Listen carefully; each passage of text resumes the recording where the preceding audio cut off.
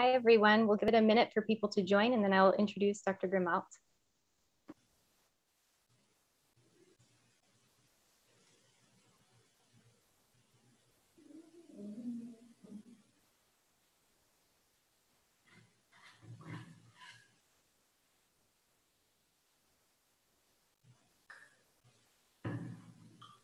Give it a little more time, and then I'll introduce him. We're about halfway to our normal viewers.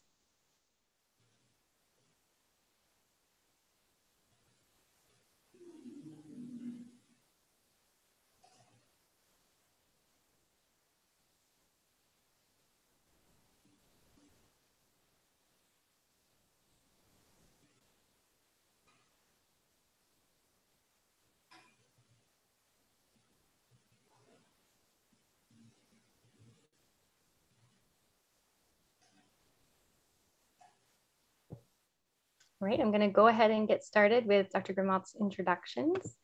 It's my pleasure to welcome Dr. Ramon Grimalt, who's an MD PhD. He is currently an associate professor of dermatology at the Universitat Internacional de Catalunya in Barcelona, Spain. He has participated in more than 80 international congresses, and he's also an organizer for many different societies, both locally and internationally. He serves on the review board for 10 scientific journals. He's received numerous awards and scholarships to support his work. And his main fields of interest are pediatric dermatology and trichotology, which he will talk about today during his talk. Dr. Grimalt has written over 84 scientific articles with a total impact factor of 175,000 downloads and views. And he speaks English, French, Italian, Catalan, and Spanish, and is able to deliver lectures in all of those languages, which is very impressive. So it's my pleasure to welcome you, and I'm going to share screen, and we'll share his recording, and then he'll be around, as you see, for the live Q&A at the end.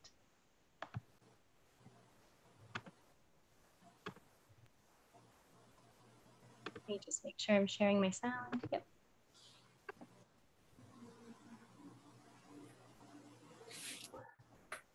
Hello, good evening, ladies and gentlemen. It's my pleasure to be here discussing some of the new aspects of autoinduced hair loss in children, being part of these global dermatological talks, which I'm proud and happy to be involved on. Autoinduced hair loss, it's a way of talking, and some people might come to you with this aspect, or others with these funny looking aspects. Others would like to try to find this symmetrical way of hairstyle. Others would have some sophisticated haircuts, or regarding to flight, you can have these nice images of auto-induced hair loss, or others will have these very sophisticated 3D aspects, sharing haircut with some paint on the scalp.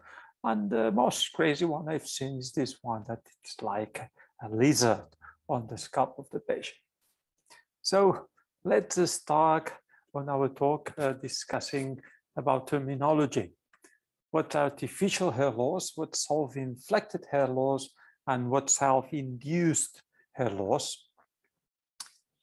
Well, this is the plan we shall cover in the next 40 minutes. So we'll have a definition, clinical findings, we'll have a look to trichoscopy, and then we'll move into treatment. Trichotillomania, which is the most common of the diseases we'll be dealing today on, is no longer considered an impulse disorder. After DSM-5, it has been reclassified as an obsessive compulsive and related disorder. What are the clinical findings of trichotillomania? Most of you are very aware of them. So usually we are in front of females. The usual age is from 4 to 12 years, and they show with artificially reduced hair density. Sometimes it's obviously difficult for the doctor to realize that this hair that's not in there has been removed by the patient itself, because in most cases, patients will not state it. If you look careful to the scalp, you might see broken hairs. You have this negative pull test because all the hair that has been plucked All the telogen hairs have been pulled before, so the resting hairs are inanagen, so the pull test is always negative, and you might have some psychological conflicts on this patient suffer from it. So you will find a mixture of hair. We call it a dirty aspect of the scalp with short, long, and mixture of hairs. Usually they choose an easy to reach zone. So most people would not pull hair from here, but they would pull it from here because it's more comfortable while you are at school or while you're watching TV. You pull your hair from the back of your scalp. Mostly commonly girls, and the pull test, remember, is negative. This would be the classical aspect. We call it a dirty plaque because you have this mixture of broken hair. You might see some hemorrhages close to the scalp because of that. A child is not so common, but you might have it also in males. All the patients suffering from trichotillomania. These are 3 patients from Dr. Ulrike Blume-Beethoven from the Charité in Berlin. But we have other words that start with tricho, like trichotillomania, but also trichophagia with trichobezoa and the Rapunzel syndrome, trichotymnomania, trichoteidomania, trichorhizophagia, tricholegiomania by proxy, and trichodagonomania. We shall try to cover most of them. What's trichotymnomania? In trichotillomania, people were pulling their hair. In trichotymnomania, they cut their hair artificially and they come to you complaining of hair loss. Usually they are not so young children, they are mostly adolescents from 13 to 18, and they have this artificially reduced hair density in well-defined areas. They have short hairs and they complain on hair loss. They come to you saying, I'm losing my hair, and you see these funny looking plaques of short hair on the scalp. You might find this abnormal cut hair with a totally normal trichogram because they do not pull the hair, and they also have a lot of psychological conflicts. This would be a patient coming to you with this kind of problem. Another patient, in this case, is from also Ulrike Blume-Beethoven. What's trichoteidomania? If trichotillomania to pull, in trichotemnoids to cut, trichoteiro, to rub. If you frenetically rub your hair, you might break it and produce also areas of alopecia. So this is alopecia by rubbing. We usually have the same location of trichotillomania. It's more comfortable to rub here than to rub in here. The plaques are not so well limited, and the difficult therapy, it's the same for the both or 3 of the diseases we have covering. You see in these patients the of trichotillomania, another funny looking plaque of trichotillomania. So trichotillo hair plucked, trichotemno hair cut, and trichoteiro hair is rubbed. Pierre Freischmuth-Paul was the first one to publish this in the European Journal of Dermatology in 2001. Then the group of Ralph Tripp, also from Switzerland, published the second case in 2003, trichotillomania. We have seen a patient with eyebrows trichotillomania, and we had this cooperation with a psychiatrist on trying to manage the prognosis depending on how easy it's for the patient and how easy it's for the doctor to recognize the underlying mental disorder. This was a university professor that compulsively were rubbing the exterior part of the highlights having this type of aspect. Under the scanning electron microscope we performed, we could find this trichoptillosis, this open ends of the hair, so characteristic. Let's move into the origin of these words, and we will introduce another one.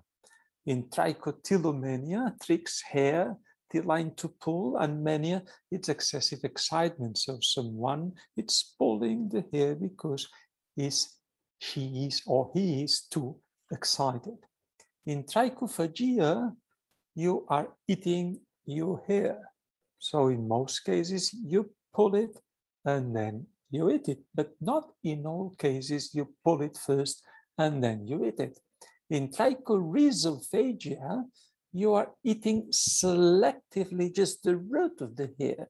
So these patients pull the hair, they put it on their mouth, and they just eat the tip, the interior part of it. So eating your own root. Trichorhizophagia is eating the root of the hair, and it comes from the Greek word rhiza, which means root.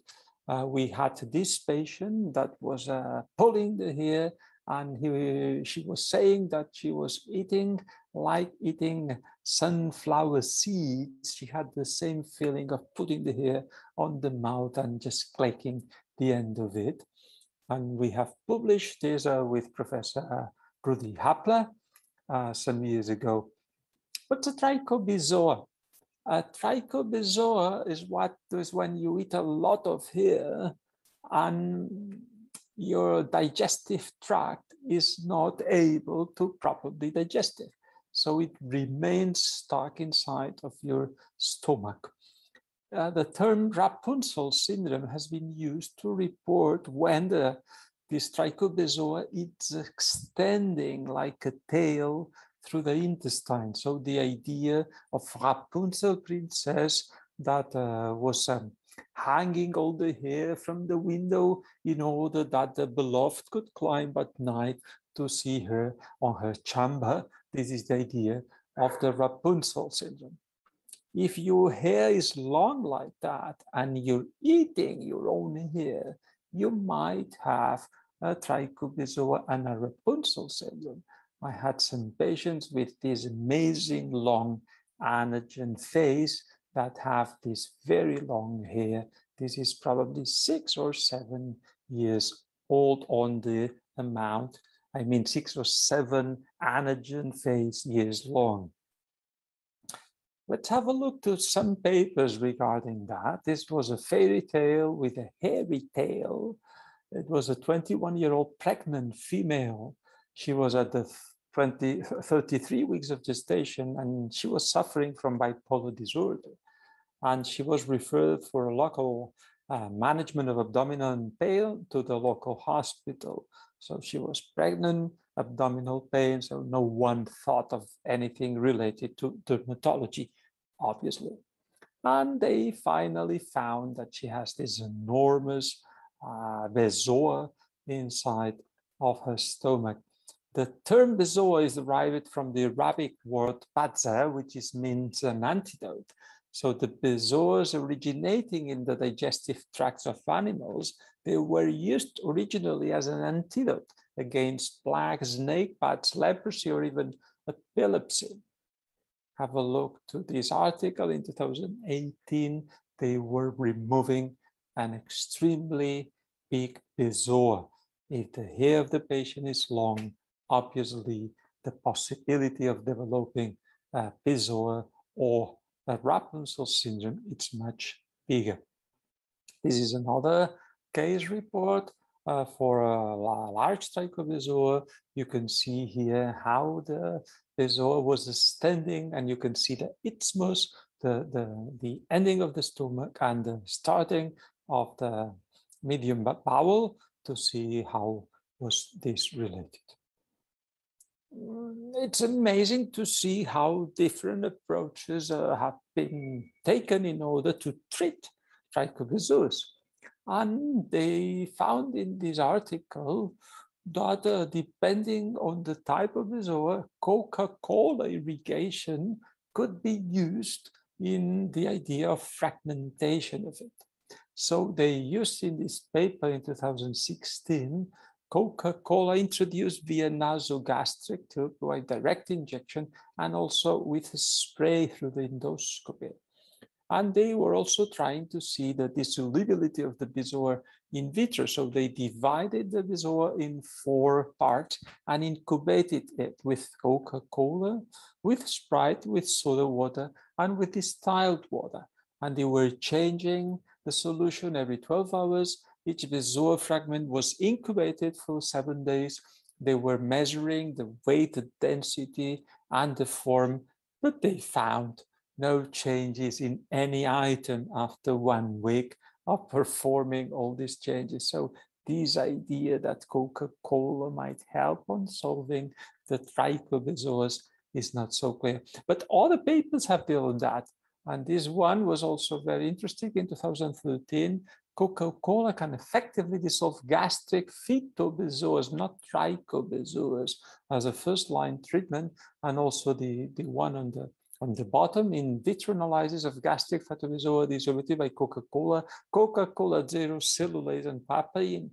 They were saying if other type of products may help or induce this solubility of the bezoars. Well, it's amazing when you go to the literature, sometimes you find so strange papers. What's trichodagonomania? What a strange word. This I just mentioned before, that some people eat the hair after pulling it, but some people are biting directly their hair without pulling it. And it's called trichodagonomania, eating your own hair or biting your own hair. This was published in the Blue Journal in 2009. And you can also have trichodactomania by proxy when you bite someone else's hair. This can be seen in animals quite commonly, but not so commonly in humans. I have at home a small dog. You can see it on the left bottom. It's a Whistler. And I also have a cat. You can see it on the right top. She's called Perla. She's a street cat.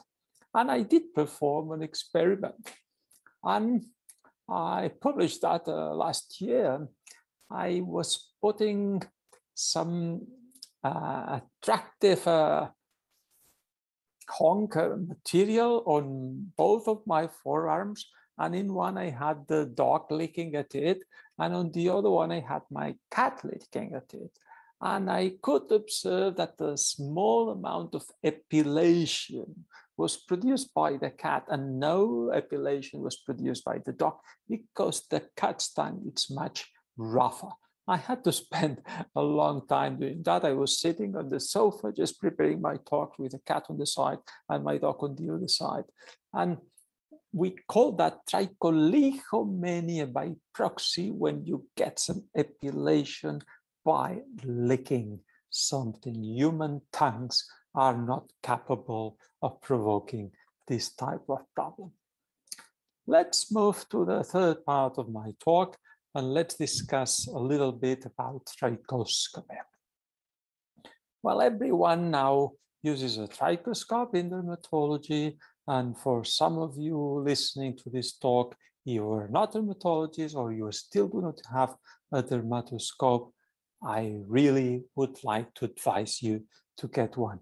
Dermatoscopes, there are so many types. If you are a pediatrician, you can use the same ear plugger style from Heinz to get it, or you can use it directly from a handyscope on your mobile phone. They are very cheap USB trichoscopes. Like this one, it's about $25, or others extremely expensive, like this one, which is at $1,200, $1,000. You can get very cheap down on the internet, so do not hesitate on getting a trichoscope. Because with dermoscope or trichoscope, you can have so many uses, not only for trichoscopy, but also on dermatological uses. It's extremely useful for studying nevi or from differentiating nevi from melanoma, also from pigmented to vascular lesions, angioma and vascular malformations. For many tumors, there are some characteristical aspects, also for nail diseases, also for hair indeed. And also if you're getting old and you don't see properly your patients with the dermatoscope, you can see them much better. And if you want to brag a little bit, and if you are in your private office, even if you have made your diagnosis of basal cell carcinoma, if you use the dermatoscope, the patients will be more convinced that you are sure about what you have seen. So should I buy a dermatoscope? I really believe you should. And I will now show how useful it is for this type of problems we were discussing. There's extremely nice atlas of trichoscopy from the group of the Poland group of Lydia Hudnicka.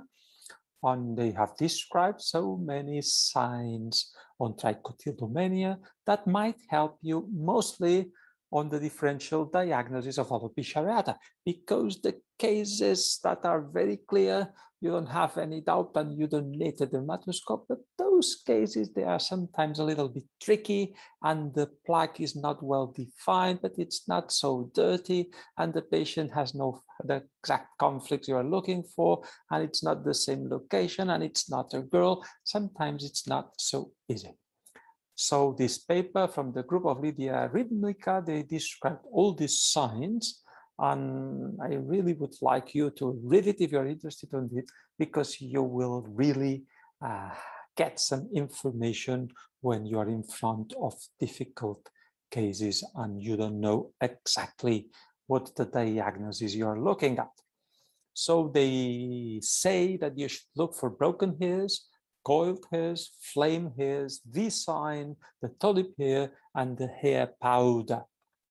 Have a look to some of these aspects. You can see in the first image this broken hair. On the second one, the B, the coiled hair, the hair has turned onto itself. The flame hair, it looks that the hair is going up like that. The V sign, like an open hair, trichoptilosis. The tulip hair, it has hair that's open like a bulb, very nice, from the Netherlands, tulips, and the hair powder. We said before that the plaques on the scalp of the patient suffering from trichotillomania, they look dirty, they look powdery, they look a little bit of dusty. And this is called the hair powder from some authors. And this might help on the differential diagnosis, mostly of alopecia areata, in which the plaques usually are more clean, more yellow in style. We also publish in the World Journal of Dermatology with my colleague, Dr. Moreno, Trichoscopy Essentials for the Dermatologist. So if you're interested, I'll be happy to send a copy of this PDF to you. In the International Journal of Trichology in 2014, some authors also published these diagnostic tools, and they published this dirty aspect, the hair powder. Once again, have a look this very nice image. I would say don't look at the arrows, they are important and they show the tulip hair, but look at the dirty aspect of the scalp. The scalp does not look clean. And this small dirt on the scalp is meaning that the small hemorrhages have been performed by pulling the hair. New hair is growing in some areas, and this is the aspect of the scalp that has been traumatized by the constant pulling on hair. In some cases, the dirt aspect, it's also associated with some small hemorrhages, like you can see in here, and with also trichoptilosis. The trichoptilosis is the open ends of the hair by traction or friction. It's more typical of friction.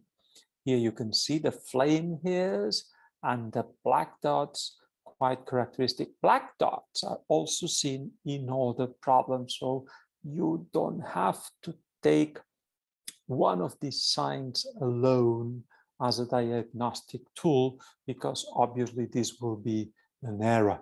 You can use the black dots if they are mixed with other type of signs. We published together with my colleague Mario Cutrone in 2017 a peculiar case of the plaque out sign for trichotillomania. It was trichotillomania on the birth. This was the patient. He was an adolescent and he was complaining of this eruption on the face. And we were looking at him and we were thinking, what's going on in here? There's something very strange. And this young adolescent had a problem that he was the first one at school to grow his beard.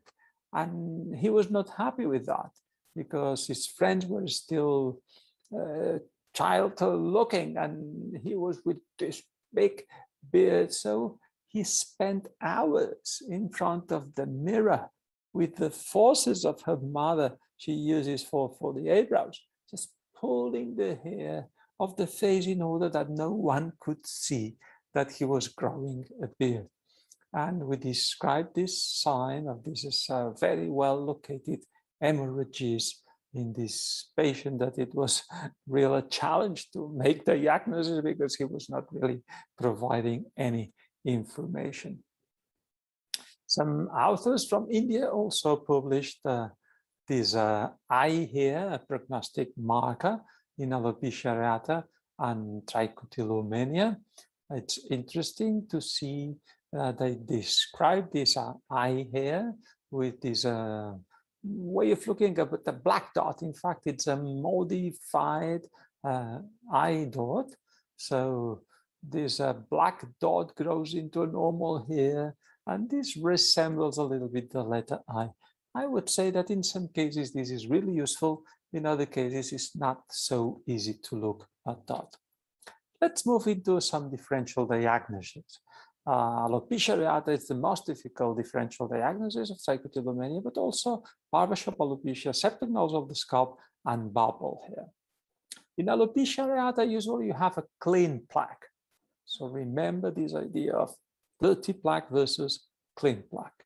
The alopecia areata is mostly well-defined, and in trichotillomania patients are not so well precisely defining the area they are pulling. The pull test in alopecia areata, if it is active, it's positive. You remove easily the damage here. In trichotillomania, it's always negative.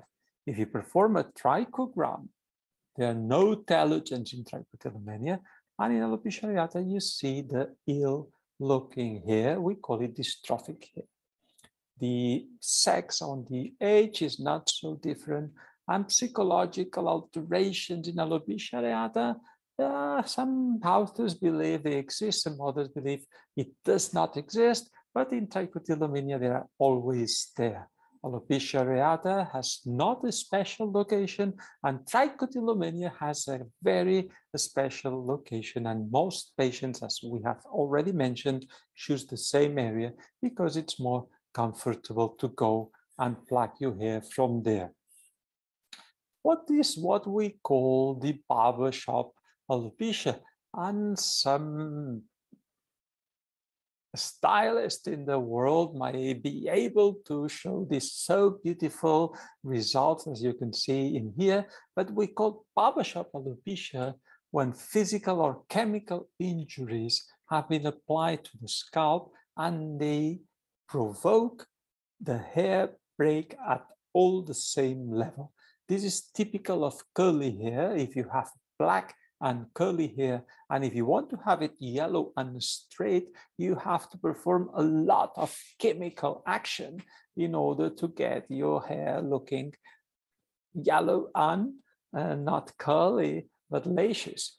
And there's no need of treatment if you make diagnosis. So many people complain of hair loss after going to the salon, but in fact, if you don't get this type of chemical damage, you never get hair loss after going to the barbershop. Have a look to this diagram I've made for you. In alopecia areata, you have this typical exclamation mark points. In trichotillomania, you have this different length of the hair because some were pulled today and some were pulled 1 week ago. And in barbershop alopecia, all the hair are exactly broken at the same level. So you could tell, looking at that and measuring the millimeters, what was the day exactly that the patient went to the barbershop to get this hairstyle done. That was not well, so it did not proceed so well. What are the alopecia and septic nodules of the scalp? This is the aspect of that. It looks like a plaque of alopecia areata, but you can feel it. It's a little bit bumpy. So it feeling, looking at it, it's alopecia areata. But when you put your hand on it, you don't find the flat aspect or the depressed aspect of alopecia areata, and you can see something that's fluctuating in it. This was studied in some papers, and this paper, they show 15 cases clinical pathologically of alopecia and septic nodules of the scalp. And also in this one, they discuss about the pseudocyst of the scalp. So do we have two different entities, pseudocyst of the scalp and the alopecia nodules of the scalp?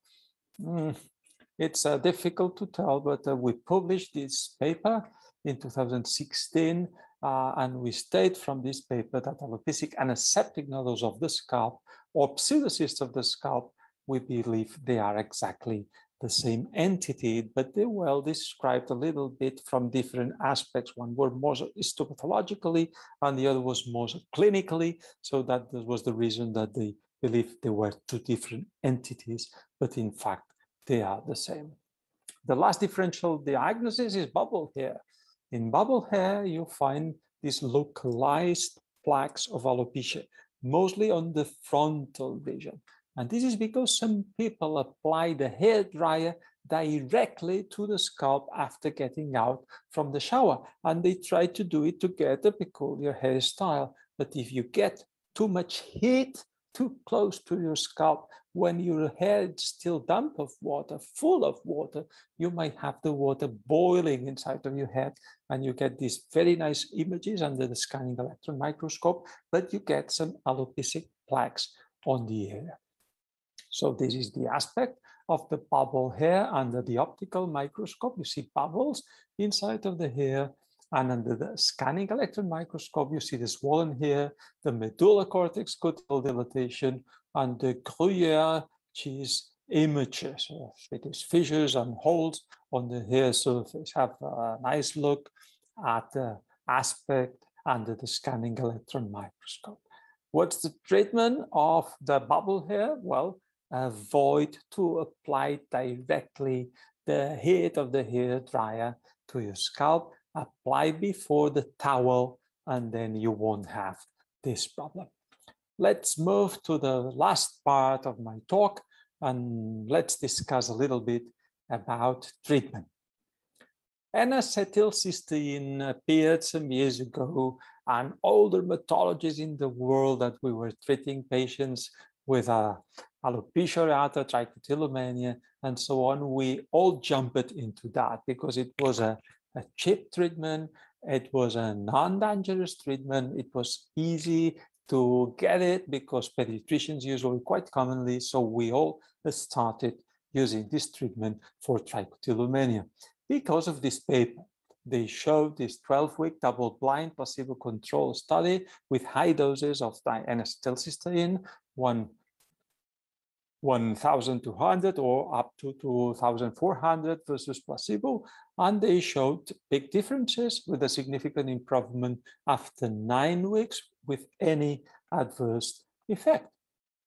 But then there's a scoping review of the all published papers, and in 2017 they reviewed 14 articles related to N-acetylcysteine and the results, and they found that only one was well-performed placebo-controlled trial.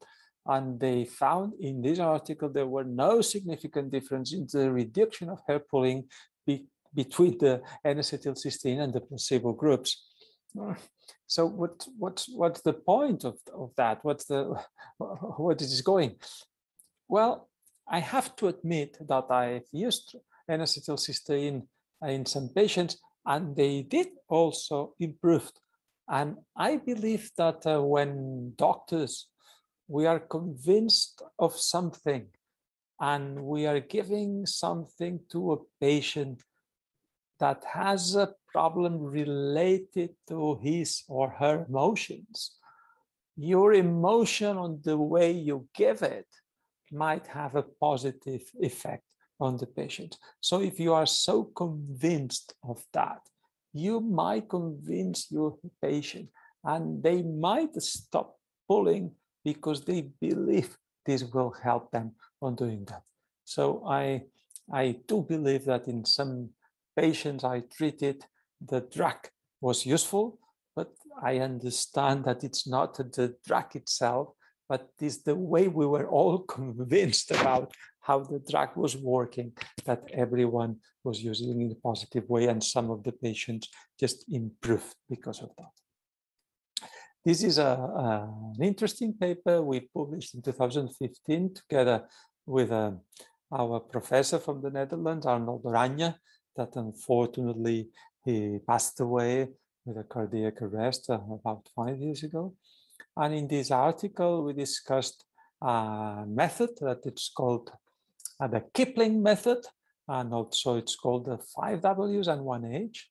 It's a way of approaching to problems by a systematic view, and they utilize this set of questions whose answers are considered basing in information gathering. Atomoxetine, it has been also used on trichotillomania.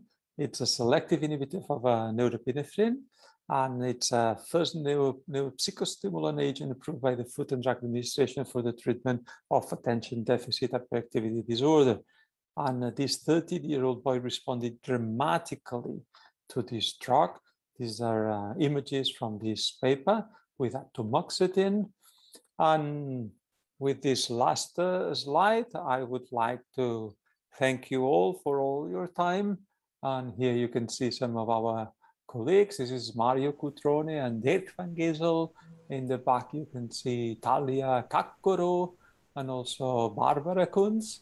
In the end, some other colleagues on pediatric dermatology meeting.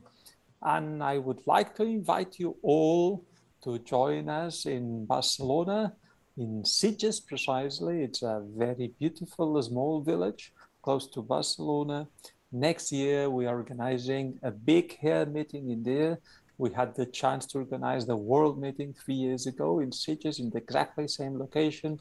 And every participant was so happy and excited about it. So we'll decided to give some continuity to that meeting. Unfortunately, we have the pandemic in between, so we had postponed the meeting, and now the definitive date will be the last week of September and the first week of October of 2022. So if you'd like to join us, just follow the website, just put your name on there, and you'll receive updates and information about the meeting. And with that, I like to close my talk, and I'll be happy to answer the questions you have for me. And it was really my pleasure to be here with you today. Thank you very much for your time. Goodbye.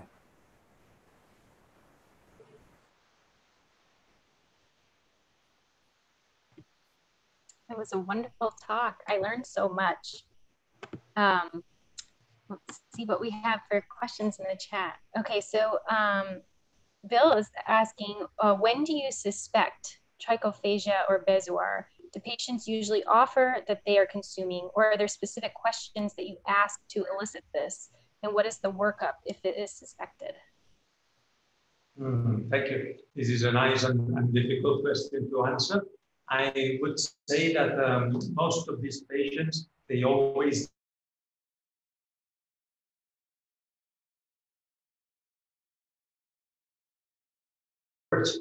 have been always finding on the surgical operation, and sometimes it's an acute abdomen, or sometimes like this lady I showed to you from that paper, it was a pregnancy. So usually it's not the finding that you suspect, but it's something you realize afterwards, unfortunately. I don't think it's in a specific way of approaching it, but that last paper I showed to you with Arnold Oranje, the clipping method with the 5 Ws, a little bit, it's the same that some psychiatrists use for detecting sexual abuse, that many people are so scared of confessing the situation.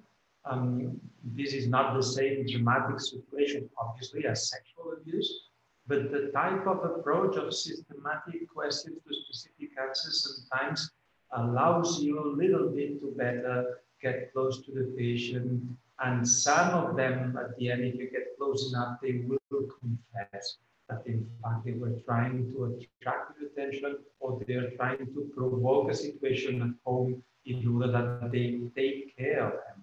I think most of these adolescents, they are just trying to ask for help, and they don't know how to do it. And the way they do it, it's just acting like they are ill, so they take care of them and they bring them to the doctor. It's a little bit like these children that they say, I don't want to eat when they sit at the table. If they eat, parents say nothing to them. But if they say, I don't want to eat, parents both are over the child saying, well, you should eat, you should eat. So if you have a sibling and he's eating and you're not, parents will be with you the whole time. So they realize that sometimes a way for acting and receiving attention is as easy as having a problem. But it's complicated, I fully agree with you. Yes, I completely agree. It would be very complicated. But I love how you handle your patients, how well strive to, approach it, basically approach it from a position of love where you're just caring for your patients and you're establishing this trust to get them to open up to you. I really love that. Bill has a follow-up question. I'm also wondering about the role of scalp biopsy in your opinion. You showed many helpful clinical features to establish diagnosis. Do you find that a biopsy is usually not necessary? Or I would even follow, do you think that biopsy would help the patient, like establish like, okay, yes, this doctor is actually taking an action to biopsy me and diagnose me? Yes, I would say that in most cases, we do not need a scalp biopsy to arrive to a proper diagnosis. In most cases, you don't need it. And I think that performing a scalp biopsy on a child or an adolescent, if I don't suspect something very serious, usually I don't do it. It's bloody, it's a mess, it's complicated. I think it's not a normal approach.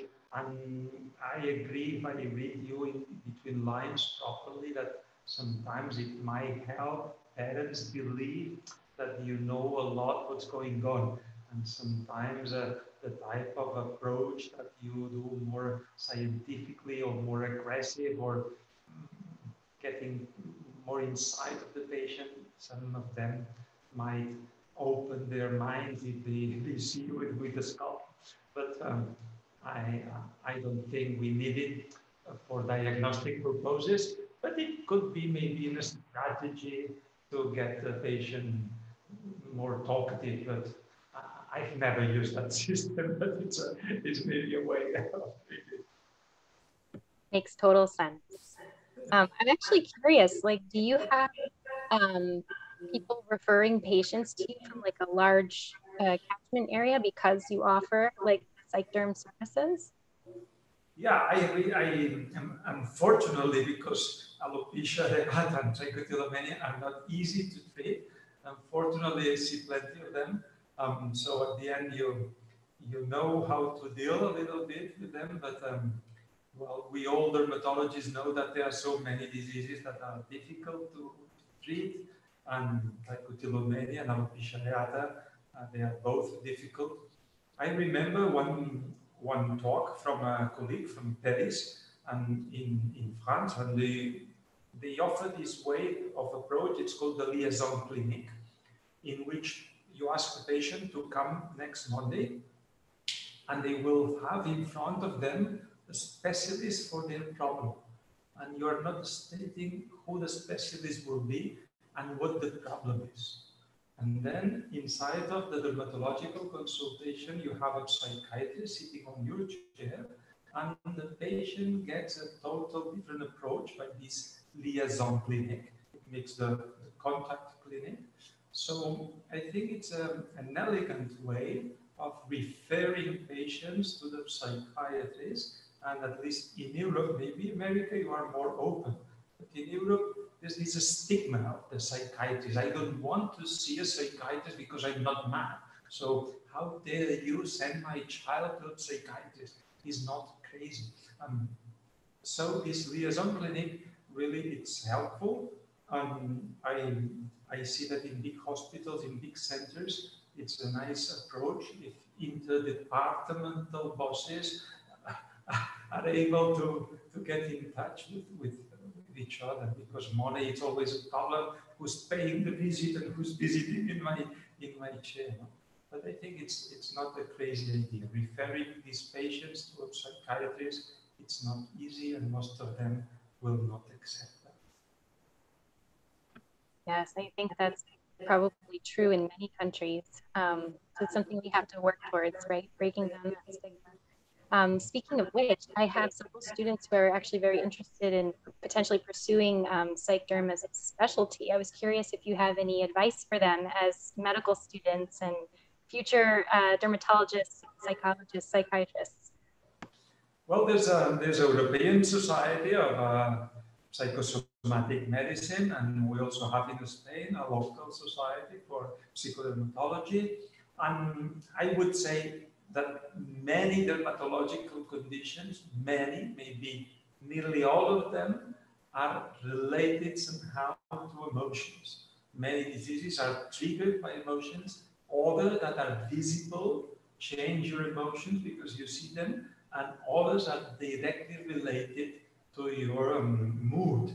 So if you are a good psychodermatologist, or you are a dermatologist with some knowledge of psychodrugs and some knowledge of how to approach this patient, you will be a better dermatologist, because you'll be able to take care. If you have a patient with psoriasis that is full of psoriasis, and you help him with a biologist, with a biological and with some drugs during the flood period, maybe he will feel better. And our job as doctors is helping our patients feeling better. Or if you have a very severe acne, or you have a patient with a big angioma on the face, if you help them also emotionally, I think you'll be a better doctor, because they will feel better. It does not mean that I will not use isotretinoin for an acne, or I would not use propanolol for an angioma, but you can do both things at the same time, and some of them will receive a psychodrug transiently, and others just psychotherapy. So I think you will be indeed better dermatologist and more complete dermatologist if you are not scared of using psychodrugs, and if you have a little bit of knowledge of psychotherapy. I am totally convinced about that. Yes, I love that whole patient approach. I'm also curious if you have any hypotheses as to using the biologics or the anti-inflammatories, do they ultimately impact the mental health by themselves, or do you think that it's really imperative to incorporate like a psychoactive drug or a therapy type approach? I don't know. I'm not able to answer. What do you think? Tell me your opinion. Well, I guess I'm kind of fishing because I'm interested in neuroimmunology. As an immunologist, it's a new growing field that I think is really interesting. And I think there's been some work at least showing that sensory neurons can respond to cytokines. We had one of our other Global Derm Talks speakers, Dr. Brian Kim, talk about how itch can be perpetuated by this immune neuro feedback loop. And so I'm just kind of curious, like, if you think that's present in all of these patients too, if there's actually some low grade inflammation that may be even contributing to their psych derm conditions. Interesting. Thank you. I think we're running out of questions, but this was a wonderful talk. As I mentioned, I learned so much. I really did not know much about the field at all, and I'm so grateful because I have 3 trainees who really want to become psychodermatologists. So I'm sure they will absolutely love this talk, and you're definitely inspiring the next generation of dermatologists and psychiatrists. So, and Bill says, thanks so much for a great and interesting talk. I know he's unable to unmute himself right now. But we really enjoyed it, and we're so grateful to have you here. And thanks to our audience members who are able to tune in live, and we will be posting this on YouTube. And we have another speaker actually next week, Dr. Michael Rosenblum, who will discuss regulatory T cells in the skin. So thanks, everybody. Have a wonderful day. Thank you very much. Goodbye. Take care. Bye-bye.